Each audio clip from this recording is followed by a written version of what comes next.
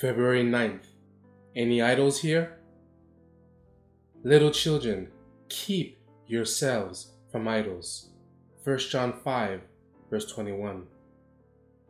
Every true child of God will be sifted as wheat, and in the sifting process every cherished pleasure which diverts the mind from God must be sacrificed. In many families, the mantel, shelves, stands, and tables are filled with ornaments and pictures.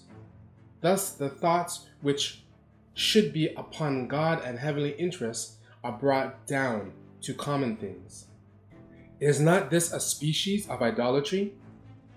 Should not the money thus spent have been used to bless humanity, to relieve the suffering, to clothe the naked, and to feed the hungry?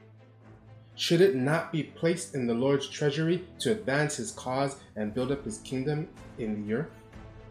This matter is of great importance, and it is urged upon you to save you from the sin of idolatry.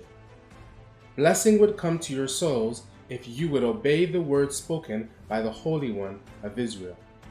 Thou shalt have no other gods before me.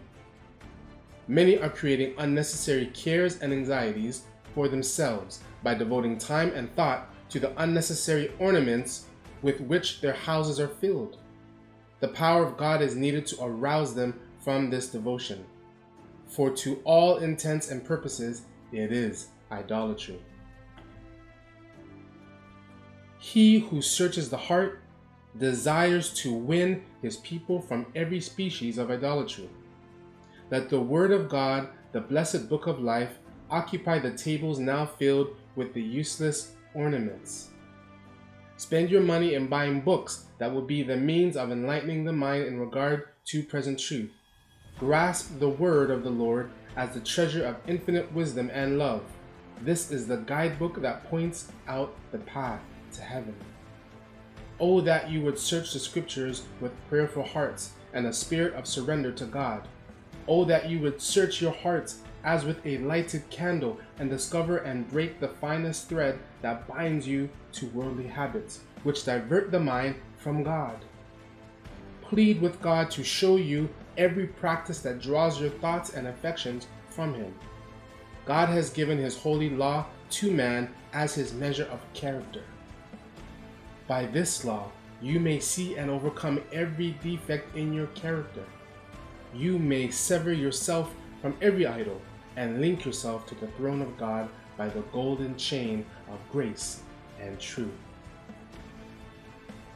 My accompanying angel said, "Time is almost finished. Do you reflect the lovely image of Jesus as you should?" Then I was pointed to the earth and saw that there would have to be a getting ready among those who have late embraced the third angel's message. Said the angel, "Get ready, get ready, get ready.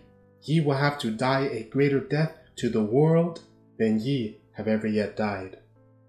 I saw that there was a great work to do for them and but little time in which to do it. As I saw what we must be in order to inherit glory, and then saw how much Jesus had suffered to obtain for us so rich an inheritance, I prayed that we might be baptized into Christ's sufferings, that we might not shrink at trials, but bear them with patience and joy, knowing what Jesus had suffered, that we, through His poverty and sufferings, might be made rich. Said the angel, "Deny self, ye must step fast." Some of us have had time to get the truth and to advance step by step, and every step we have taken has given us strength to take the next. But now time is almost finished, and what we have been years learning, they will have to learn in a few months. They will have also much to unlearn and much to learn again. Those who would not receive the mark of the beast and his image, when the decree goes forth, must have decision now to say, "Nay, we will not regard the institution of the beast."